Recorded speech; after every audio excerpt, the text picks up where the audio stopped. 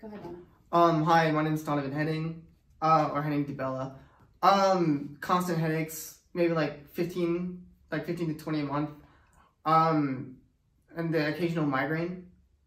And it kept me out of what I used to do with gymnastics. It kept me out of that like half the time. Yeah, like tingling in the hands. I don't really know how else to explain it, but it was just kind of going numb whenever I got headaches. And you mentioned that it was keeping you from doing your gymnastics. Did it affect you another way with school or with your personal life? Yeah, it kept me out of school a lot.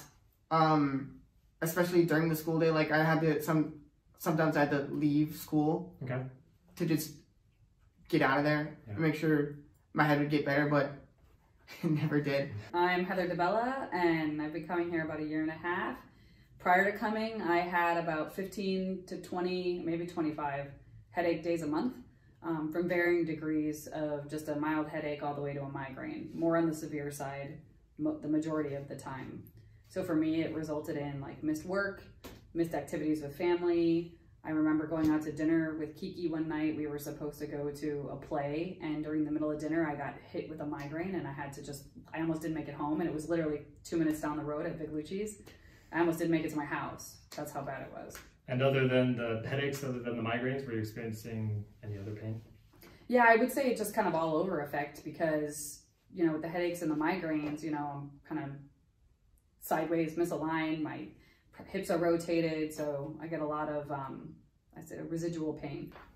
We tried medication. It didn't really seem to work that well. I don't remember exactly where we went. Neurologist. Well, no, I don't. Yeah, I know it's a neurologist, but I don't remember exactly what type of medication. What type of medication. Okay. And same with you? Same with me, yeah. Okay. We tried 3 different ones each. Different medications? Different medications, yeah. And did those help? No, I would say the side effects of the medications were worse.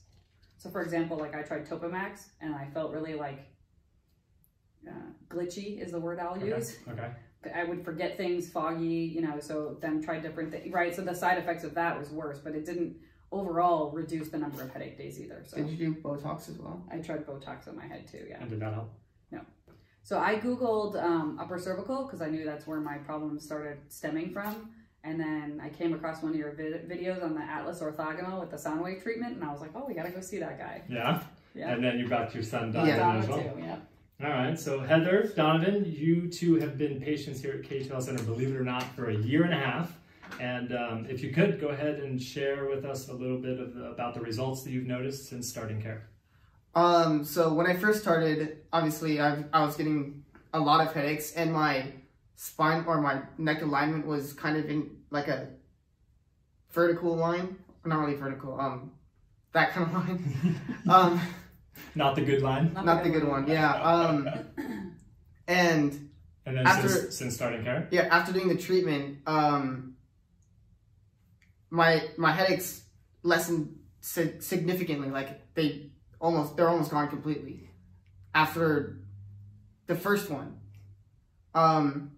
And then maybe, I don't remember how many months after, but I think it was like 3 or 4 months without headaches at all.